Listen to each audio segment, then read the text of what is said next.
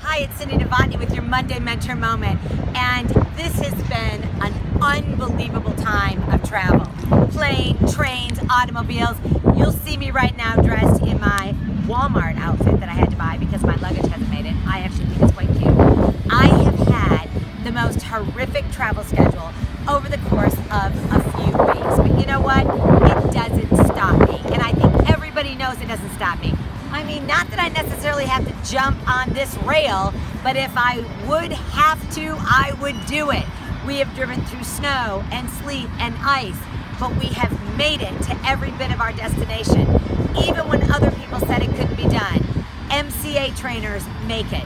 So in an effort to stay in the frame that we have to be in, we don't only remain happy, we are determined, we have grit, and we get the job done. So you have to remember that today, tomorrow, and the next week.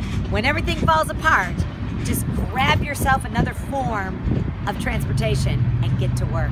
Have a great and wonderful week, and I'll see you next time from another city, another country, somewhere. Bye.